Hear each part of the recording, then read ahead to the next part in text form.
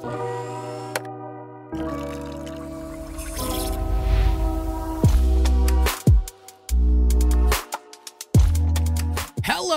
and welcome to Tuesday Newsday, your #1 resource for the entire week's worth of VR news. This week we've got some news from Amazon regarding their entrance into the XR industry. VR Chat gets its biggest suite of full updates yet, and we've got a ton of news from Meta to cover, from Airbridge to a massive hand tracking 2 update, and Elden Ring is getting a wild looking VR mod. That and so much more, we've got a lot of ground to cover, so let's just get right into the news. Elden Ring kind of took the gaming world by storm when it launched earlier this year, but to be honest, it didn't really seem like it was for me. I've never really been a huge fan of Souls-style games, but if you take that same formula and bring it into VR, well, I'm a little more interested now. And Luke Ross, the same guy that modded VR support into GTA 5, Cyberpunk 2077, Red Dead Redemption 2, is doing the exact same thing for Elden Ring, and it looks really, really good, like AAA quality levels of good, like this game was meant for VR. Interestingly, Elden Ring is a third-person game, but he's optimizing it for a first-person point of view for VR, and it looks surprisingly smooth for a game meant for third-person. And you'll still be able to use the original perspective if you want with the mod, but he doesn't recommend it. But now, into the meat of this episode, a lot happened with Meta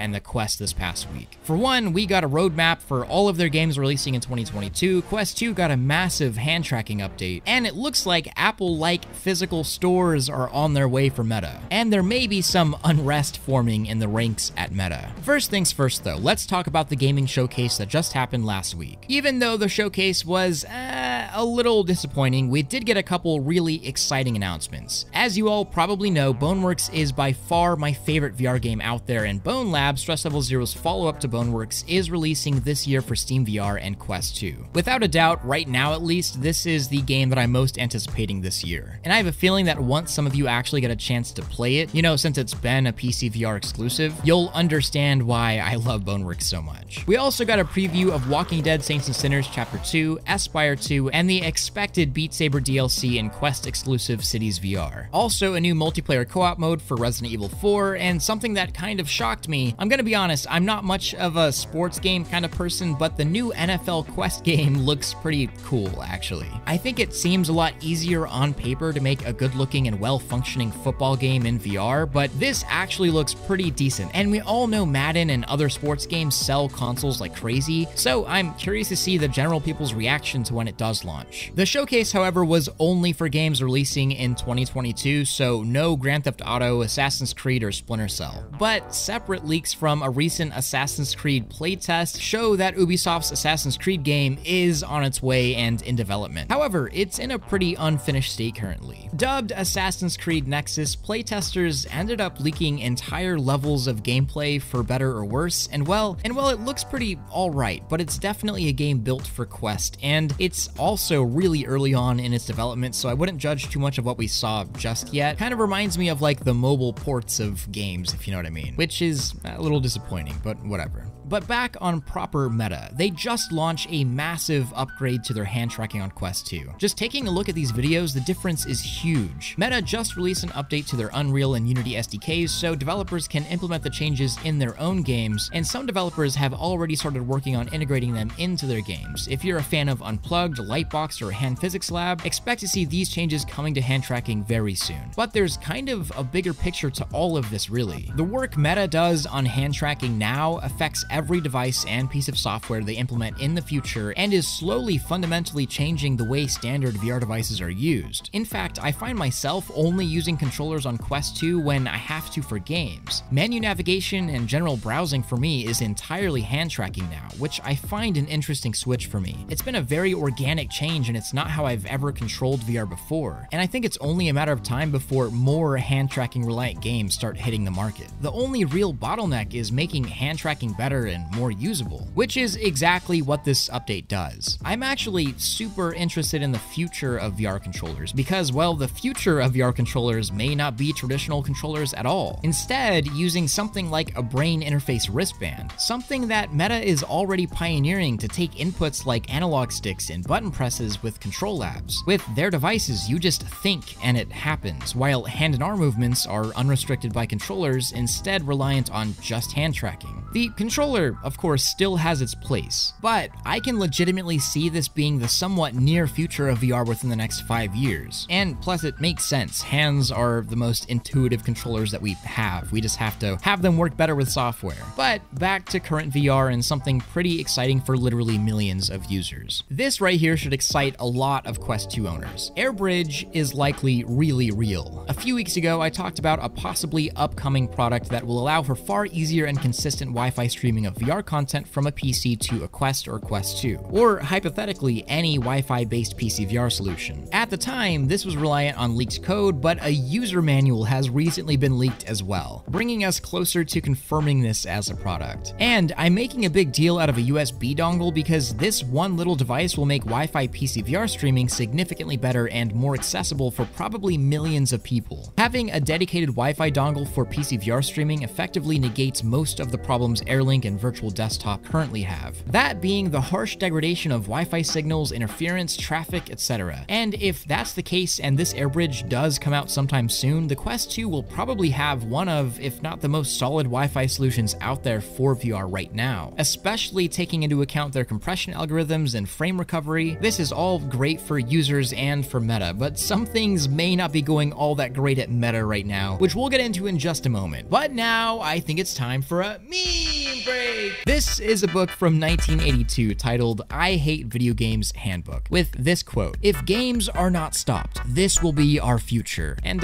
yeah, pretty accurate. And now back to the news. According to multiple sources, there are quite a few employees at Meta, both current and former, that are having a hard time dealing with Mark Zuckerberg, and it's for a kind of hilarious reason. He's completely and utterly obsessed with the metaverse. And I'm actually being serious. It's seemingly seriously affecting morale at the company, and it's left a lot of people frustrated and confused, with one current employee saying, quote, "It's basically fomenting disorganization and anxiety. People don't really seem to know what to deliver on or what to work on because there's no coherent strategy," end quote. Yikes. And I guess we all know why they call him the Eye of Sauron, which, yeah, they actually call him that. On a more serious note, one area where Meta is definitely not having any trouble currently is their storefront. On May 9th, the first ever physical Meta storefront is opening in Burlingame, California, and even though a lot of people think brick and mortar stores are a thing of the past, I kind of like this idea. In the store, there are going to be interactive Ray-Ban Portal demos, a Quest 2 demo, and you can even get a 30-second mixed reality clip of your time spent inside VR. And not gonna lie, I'm all about showing people properly what VR is all about, and I really like this, and I think it does it pretty well. I think this is a pretty positive thing in general, and I wish that there were more public VR demos that weren't the crappy VR arcades with broken equipment. Not saying that all VR arcades are crappy, most of them are pretty good, but I have been to quite a few venues where the headsets are super outdated, or the software's bad, or base stations aren't set up properly to where tracking's lost all the time and it shows VR off in a bad light. At least we know that if Meta opens up stores, they're gonna show off VR as best that they possibly can. Moving on, VRChat pretty much just got its biggest public release update ever, introducing Avatar Dynamics, bringing a totally new level of customization to your VRChat avatars that wasn't possible before, at least not without clients. From custom colliders and contacts to inter-avatar interactions, fizzbones, and even custom drive animators, it really adds a new level of personalization and customization and immersion to VRChat, and I've been excited about this for a long time. But there's also a lot of other changes that they made listening to beta testers, overall UI improvements, in-nameplate indicators, quick menu and menu options, as well as more intuitive menu changes to make things a little easier to navigate. They also added user-specific permissions now, so you can choose who does and doesn't get to interact with your avatar. Inside colliders, further performance and optimization improvements, manual bone angle limits, just to name a few updates. The results are pretty seriously impressive, and even my performance now has been quite a bit better. Avatar Dynamics is shaping up to be the most impressive avatar update that we've seen yet, and I'm pretty excited to see what comes next. So it's been a really chaotic last couple of weeks or months, really, hearing all of these projects from Meta Cambria to the Pico Neo 3 Link to Neo 4 and Apple's mystery AR VR headset, but we're finally getting Amazon in on the XR action, and it seems like it's about time considering how much money is being invested into XR right now across the world. And here it is, or maybe a lack thereof. This is all we have on it currently, and it's likely still a long ways out, but Amazon has been putting a lot of job advertisements up looking for specifically,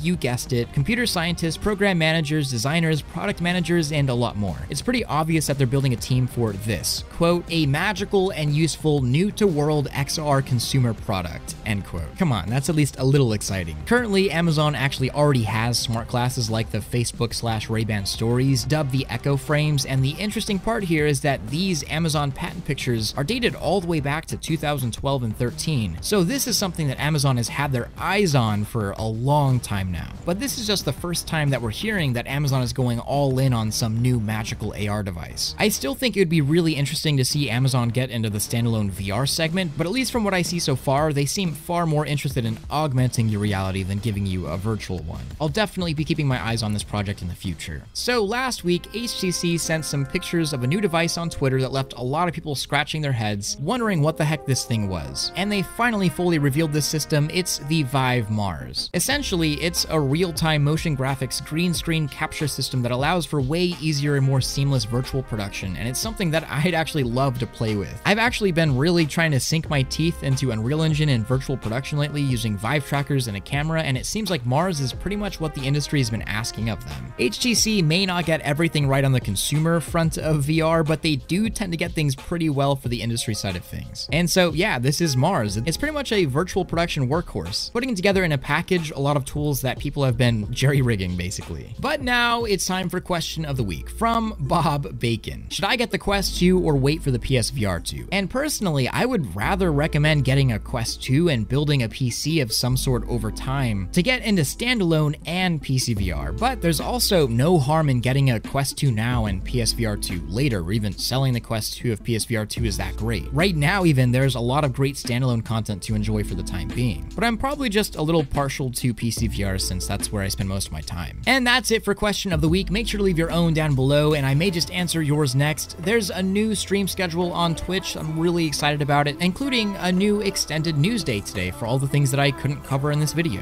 And also check out my Discord server because there's a lot of cool stuff happening in there all the time, including some really awesome VR chat community meetups. And thank you to my Patreon supporters, especially my Omegas. I couldn't do any of this without you. Don't forget to like this video if you loved it, subscribe if you want more of this, and hit that freaking bell if you just can't live without it. Much love, Thrill out.